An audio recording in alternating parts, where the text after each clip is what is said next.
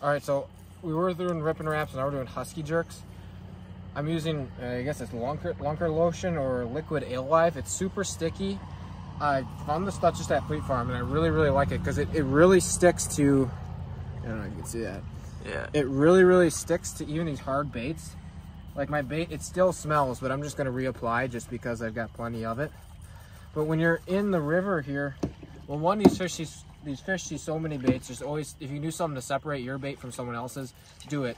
But the other reason is in the river, we're working these baits so slowly that the fish, I mean, the current gives it action, but we're barely pulling that thing in. So the fish have a long time to sit there and inspect your bait.